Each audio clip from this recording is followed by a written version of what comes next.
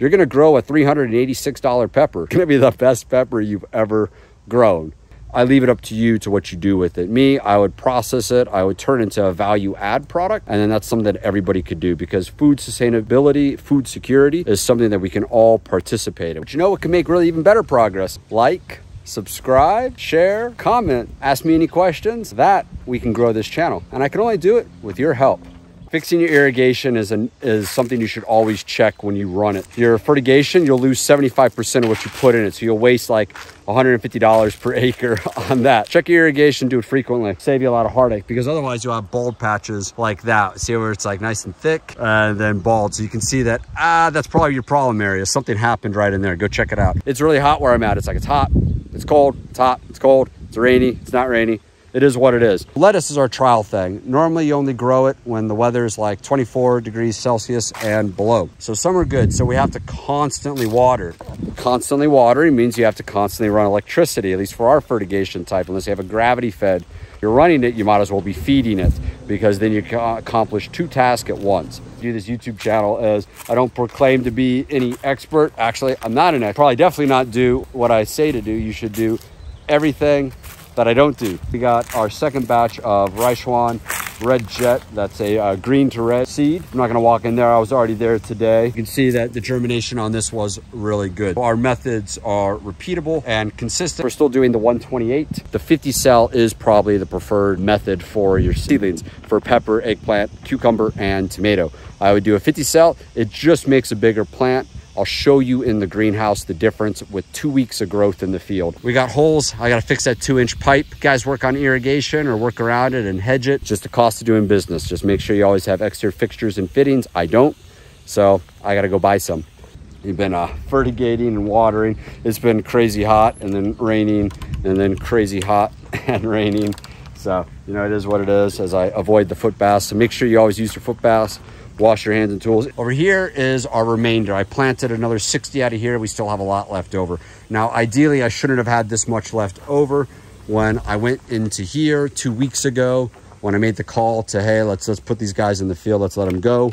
It's time to speed up our production. That was October 1st, October 2nd. We should have done tighter spacing, but we'll see. Here's a little bit wider spacing. This was from the video I shot before. You can see the nice diamond pattern. And this is 2 weeks of growth. Every day we've done master blend. This is 128 cell. This is 50 cell. 50 cell, 128. Same nutrient program, same protection program. Even though we're having good initial success right here, everything's looking really good. We're having full sun minus the overlap of shade. That is what it is. I'm not seeing any other pest issues but in the very back of the greenhouse. In the back of the greenhouse, it's fall, right? In fall, we get what is called fall armyworms, and I think that's what these guys actually are. I can probably link pictures in the video. It only is affecting the last, say, 10 meters of the greenhouse. Here we go. So they get right into there, and we treated this morning. Get out of there. They will take the top of your plant as I beat the crap out of this one. See, he's still hanging on. Look at him. Look at him go. Let's get him out of there. Get off. Got him. All right, where'd he go?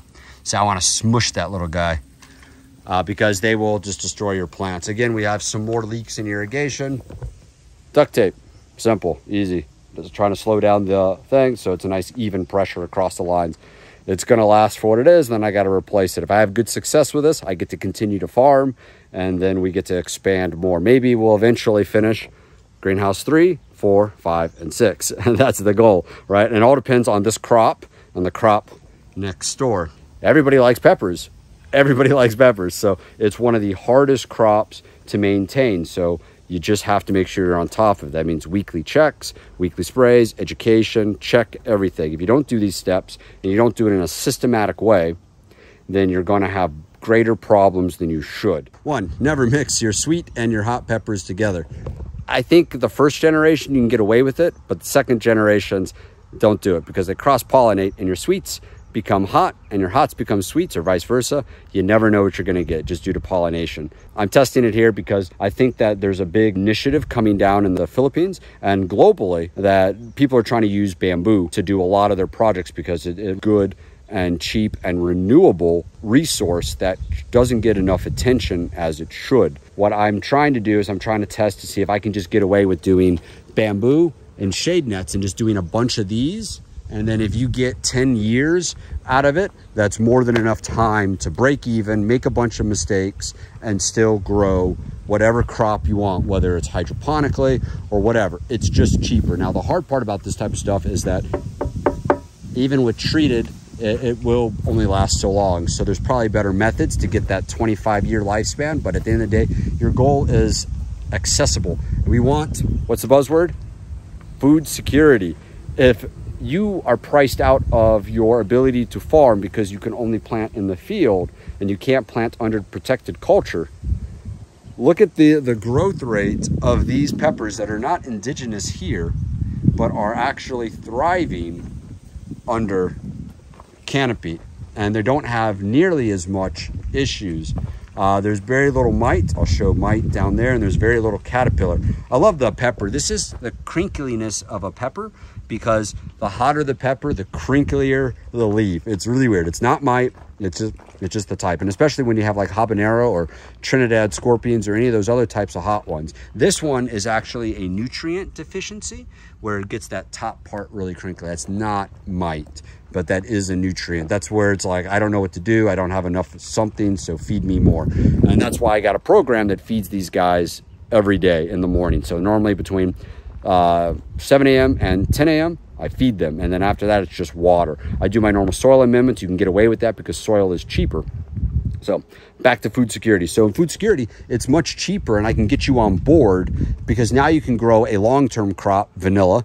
You can grow a short-term crop, and then maybe you can have something intercropped in together, and then you can just do this in your land and it'll be a lot better to produce. So that's kind of one of the things. And if you notice, the only things that I have is I have mite over there. That's what mite looks like. It makes the plant like wilt. It could be aphids. I've seen that it could be aphids as well, but this is stereotypically mite, where it just takes the top. Normally if it starts taking the top of the plant, that's where you're going to have it. That's also where you're going to see your viruses, because you know you can like go back and forth and be like, oh, is it mosaic? Is that? I don't care. Kill it, replace it. It's just easier. That goes back to always having a backup. Make sure you have a backup into your plants. But you can see that these guys have really thrived really well. Y split right here. So stem not too high, about 6 inches, and then a nice Y split, and it's already flowered. Normally you could pick off that flower and let it stay vegetative, but I'm not too worried about it. Like, again, under protected culture, you're going to get like 6 to 10 months of growing as long as you take care of it and feed it. The longer it stays in, the more it's going to eat, the more you need to take care of it. I leave it up to you to what you do with it. Me, I would process it. I would turn it into a value add product. And then that's something that everybody could do, because food sustainability, food security is something that we can all participate in. We don't have to be very good at it. You're going to grow a $386 pepper, but it's going to be the best pepper you've ever grown. It's been pretty good. Game plan for the farm, kind of what we're looking at. Results speak for themselves. Hopefully I'll do a fertilizer video, or I'll link other people that have done fertilizer videos, especially for like the APAC region, because sometimes in the States it's just easier to get stuff. Plus our conditions are really mimicking South Florida. There's a lot of stuff to learn based on what I'm sharing. Watch my 10-minute video and it'll save you days to months of reading research papers of how to grow peppers, how to grow vanilla, how to grow lettuce, how to grow any other type of vegetable. Is what it is. See you in the next video.